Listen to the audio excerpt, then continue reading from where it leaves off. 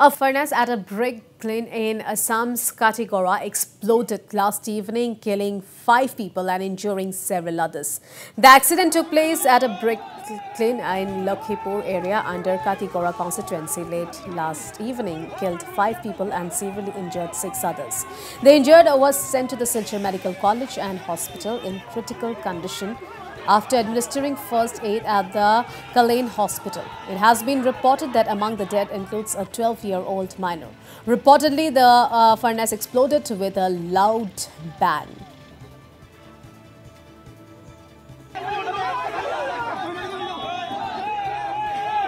All right, to know more on this, we are being joined over phone line with our correspondent from Silchar, Bikram Sarkar. So, Bikram, give us more details regarding the entire incident.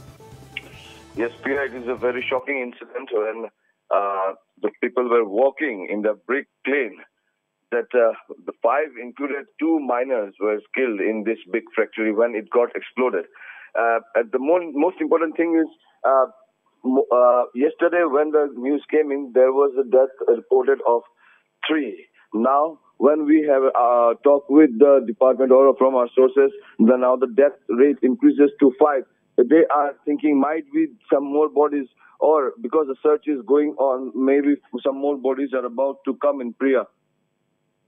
And what about the condition of the injured persons?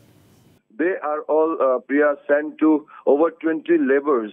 Laborers were sustained injuries in that, and they were all immediately sent to Silchar Medical College and Hospital. They are still undergoing treatment, though their condition is not that good. But yes, the treatment is going on at Silchar Medical College and Hospital, and it happened at the Katigorah constituency.